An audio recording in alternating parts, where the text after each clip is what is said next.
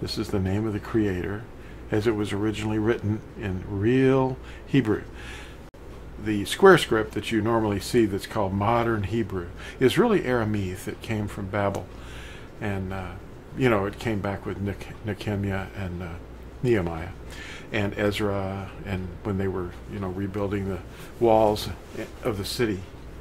By the way, at the order of and expense of Koresh, which was, they call him Cyrus. Koresh was the king over there. And anyway, I wanted to mention that there's a new article that some of you may have heard of. It's called Doers of the Word, and I encourage you to download this free at tourism.net and lamblegacyfoundation.com. I hope you enjoy it. Okay.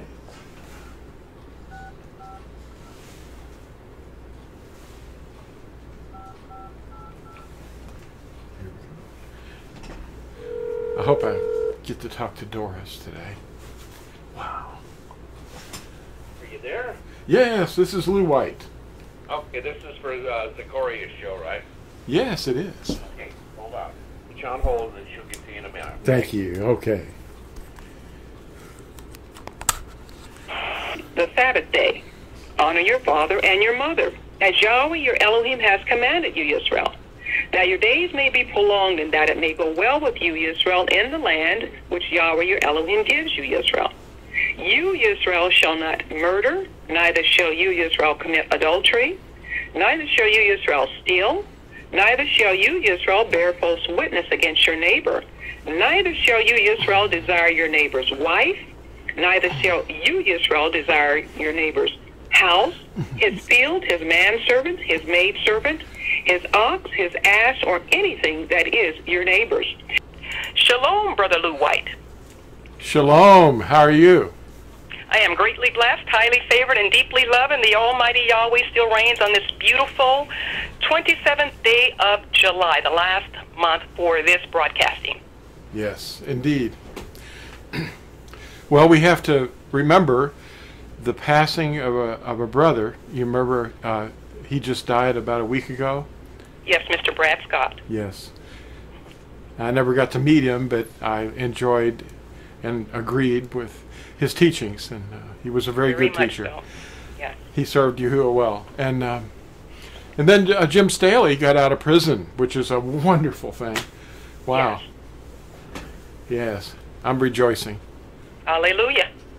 And there's a song in my heart, if I can interrupt you right there before you can begin your teaching or whatever the Holy Spirit's put in your heart. Yeah. And it says, I got the joy, joy, joy, joy, joy in my heart, down in my heart to stay. And I'm so happy, so very happy, that I've got the love of Yeshua in my heart.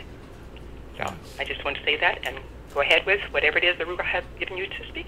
Well, I had just finished an article or a tract that has 4 pages to it, and I put these out about once a month if I can. But this one's entitled The Doers of the Word. And it's about not being a hearer only, but that would be deceiving yourself if you just believe, because even demons believe. And what I wanted to emphasize is that there's evidence that the doers are alive today. And we are known by a particular term that Arabs and Israelis and Scripture agrees with in the Hebrew. And you know what that is? We're called Natsarim at Yirmiyahu chapter 31, verse 6. Natsarim, branches of his teachings, I am the vine, you are the Natsarim. He named us.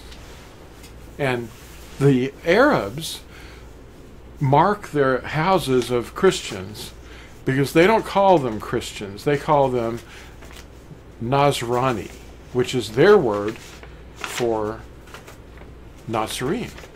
The crescent and the star is actually the symbol that is the letter N in the Arab's alphabet. And in Israel, the Israelis call Christians, whether they're Pentecostals, Catholics, evangelicals, Christians, whatever, they call them Notsrim. Now, don't those 3 words sound similar? Notsrim and Natsarim And then, of course, in the Arab language, we're called NASRANI. And these N's that keep appearing are actually scriptural, indicators that we're actually not calling ourselves the right term, but we've inherited a Greek-rooted kind of identity and behavior as well. But what we're doing is we're restoring back the true name of the Creator, the true name of the Mashiach, the true name of ourselves. We're identified, and we're finally released from the bondage of ignorance. And the truth is not necessarily, it's very scary for a lot of teachers because they have to adjust and shift. And of course, I've noticed that there's people attacking us. The Hebrew roots movement is like a very scary thing. And not for the people that are discovering the truth, but the people that want to stay where they are. 2 Peter chapter 2, verse 2 says that the truth is maligned, and would be in the last days even more so. And the when Yahushua returns, will he find AMANAH on the earth? That's actually a question that he asked. And I think he will, because it's going to be very, very few people that will, and I'm not saying that this is Gnosticism or anything, that's another issue. But we know his name, and that 5 wise virgins know the name, they obey their husband. The 5 unwise virgins are just too sleepy, and they're sleeping through the teachings or something, and they're not waking up. And I think that represents the first resurrection and the second resurrection at the end of the 1,000 years. They're not the bride. The bride is awake and wants to know their husband's name and is searching for it. And I think it's an exciting time to be alive. Amen. Amen. Anyway, what is AMANAH? Habakkuk. AMANAH in Hebrew. Yeah, AMANAH. They call it Enuma a lot of times. It's spelled with an A, Aleph. But AMANAH is the feminine form of the word Amen. Amen. Amen is 3 letters in Hebrew, and it means truly. Hallelujah. I agree. Yeah. It's affirmation.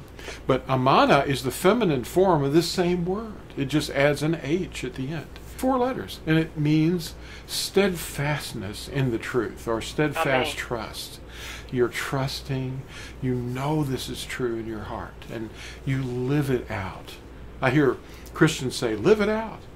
Well, what are you living out? The traditions that they're teaching you, like Halloween and Christmas and wreaths and trees and all the things that are beautiful things, but they're very ugly to Yahuwah.